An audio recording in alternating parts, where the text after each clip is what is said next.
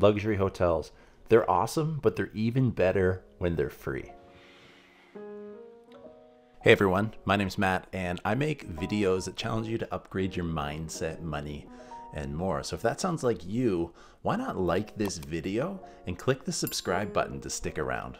Today I'm talking about one of my favorite travel hacks, and that's how I book luxury hotels like the Ritz-Carlton, the St. Regis, the one I'm staying at right now, 2 nights in an executive suite somewhere, which sounds pretty good, all for free. And I know that if you watch this entire video, you're going to be able to do it too.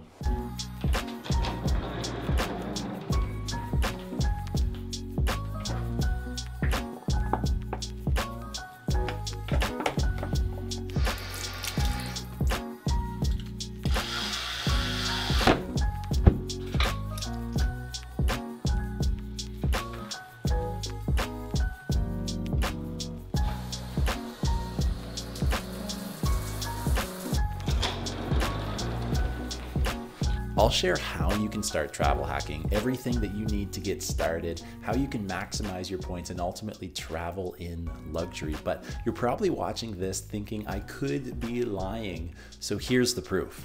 This is a card from a trip that I took last year to the Ritz-Carlton, Toronto, and you can see that your rate per night is nothing. It's zero, and that's exactly the same thing that I want to see you do, and then I want to see photos of you, your friends, your family on those trips. So how do you start travel hacking? Well, the first step is to join a rewards or loyalty program, and they are everywhere. Stores you shop at, gas, groceries, airlines, hotels, you can probably name a few already. The very first step is to join one, and they're usually free. When it comes to hotel chains, I've given my loyalty to the Marriott Bonvoy program for so many different reasons. They're the biggest hotel chain in the world. They've got such a variety of properties, from the stays that you just crash in and out one night, you're done, to the more luxurious stays, to people that are staying somewhere for months at a time. You're going to find it with Marriott. They've got a great standard, and redeeming the rewards is one of the best in my opinion. It's been years since I paid for a hotel. Once you've joined a rewards program, you typically earn a point for every dollar that you spend, and then you can redeem those points for free hotels. But there are also credit card rewards programs, and to be honest, that's where the big rewards are. So in my opinion, there are 3 things you need in order to do travel hacking right: a proven loyalty program, a credit card with points multipliers, and a solid plan.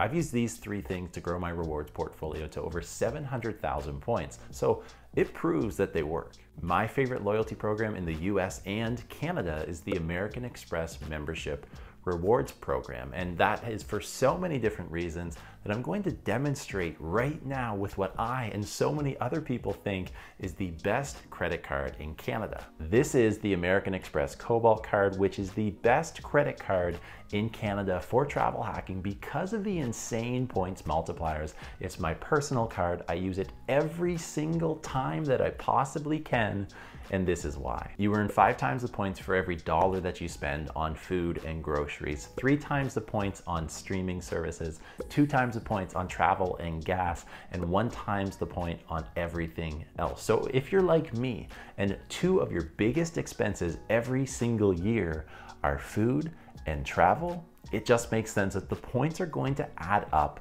quick, because I have other credit cards where I only earn 1 point for every dollar that you spend, whether it's food or something different. So with this card, I get 5 times the points for the exact same dollar amount. Last year, I spent $26,000 on my Amex Cobalt card, and I earned 120,000 rewards points, which means that that ratio was 4.6 points per dollar that I spent.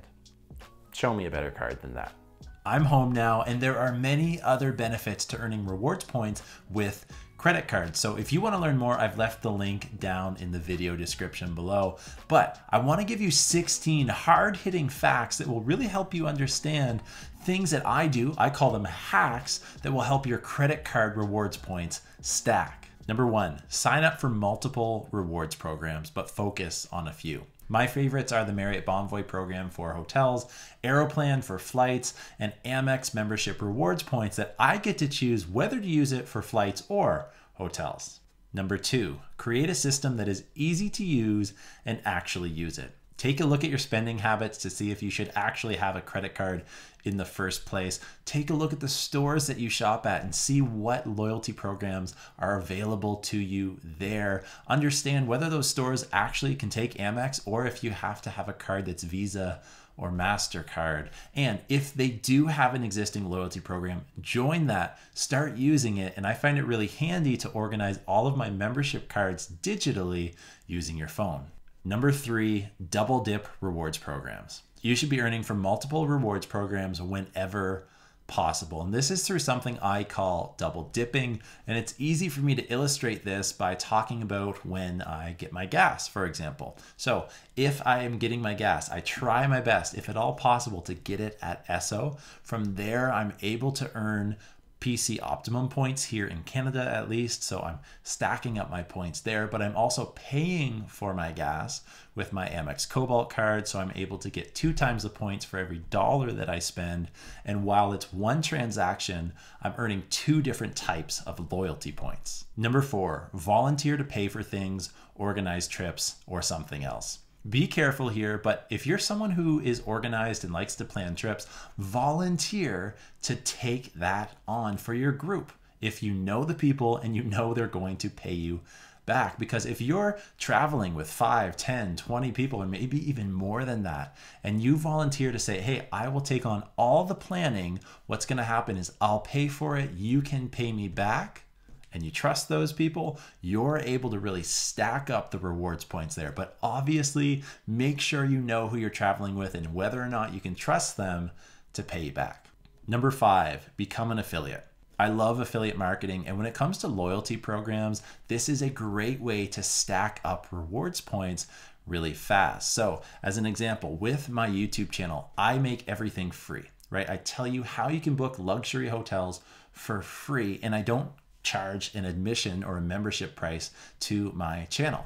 Now, as a way to support my channel though, sometimes I leave affiliate links down in the video description, like the Amex Cobalt link that's down there. You like the video, you want to learn how to travel hack yourself. I've shown you the benefits and the value that is in these tips and tricks that I'm sharing with you. So you click that affiliate link and you sign up for a card, I get a commission. I get a set of points, and sometimes that's 10, 5, 20,000, even up to 40,000 points sometime, which we know those points can stack up quick. And that's actually a really nice hotel room. The one I was in today was 41,000 points as an example. But if you don't have a YouTube channel or an online business, you can always share your affiliate link with friends and family, but just be careful not to do this too much. Don't be too pushy and don't be annoying. Number 6, buy gift cards when you can't use credit cards. This is one that I mention with caution because it is too risky in my opinion. It's something that I've never done and I never plan on doing because sometimes it leads to your account getting banned. And when that happens, you lose all the points that are in your account. So I don't want to touch it, but I want to mention this here in this video because I see it on credit card forums all the time. Again, it's super risky, be very careful, but this is how it works. Let's say there is a store that you can't shop at with the credit card you want to use. Now, you can sometimes go to another store and buy gift cards for that place you normally wouldn't be able to shop at using whatever card you want to use, and then you can earn points that way. Now, again, it's so risky. I don't want this to be a major piece of this video, but I had to mention it. So I won't do that, but I will do number 7, which is buying gifts for people. And this is a great way to gift experiences, especially when it comes to travel, because I love going into hotels or places that I would like to stay, and I buy a gift card for that place at that place using whatever card I want to use. And then as a result, I can gift a travel experience to someone. And that's one of the best gifts I've been able to give. Number 8, set up auto payments and bills. If you have payments that are coming out of your account every single month, like internet or your cell phone bill, maybe something for your business or anything else, those regular payments can sometimes come out of your checking or savings account. And I'm going to suggest that if you are able to, you should be putting them on your credit card so that you can earn points. And if they're regularly coming out of your account, those points will add up over the long term.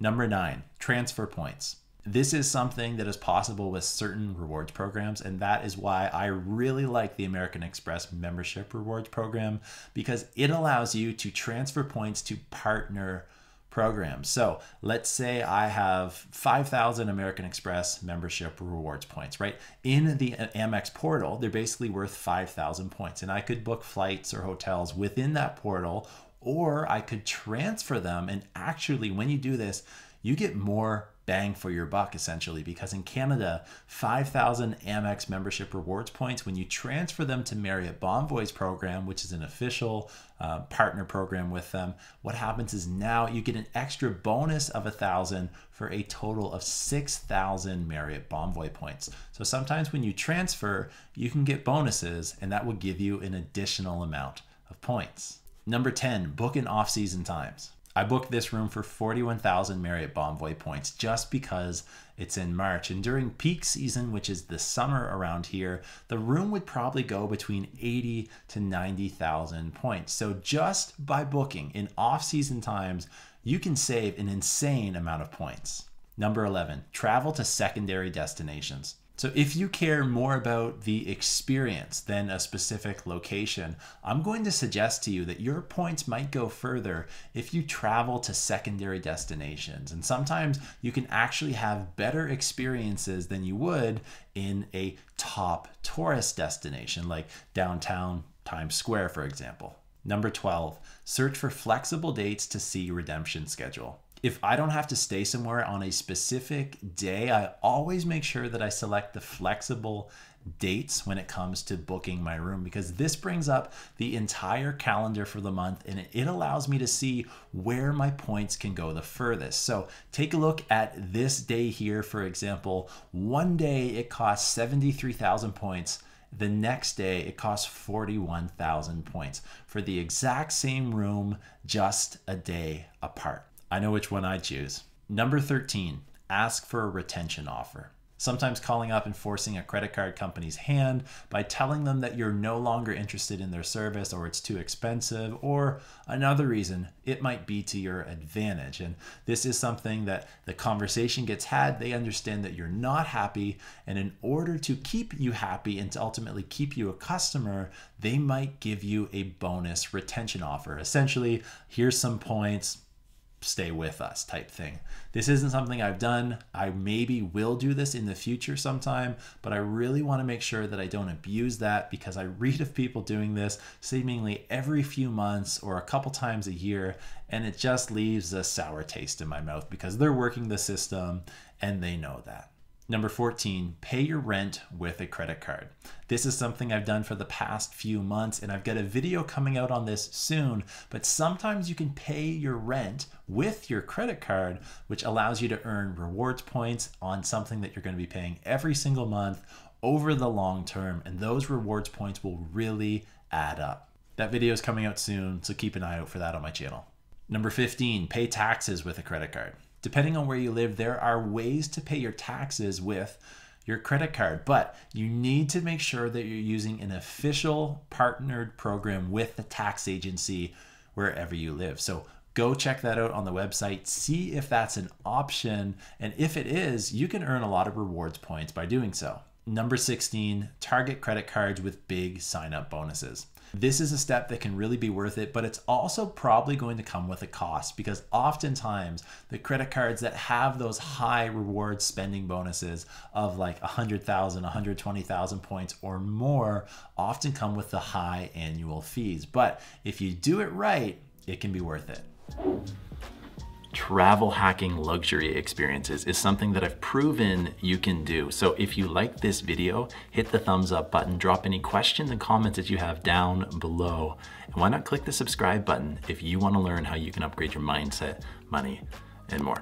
Thanks for watching. I'll see you in the next video.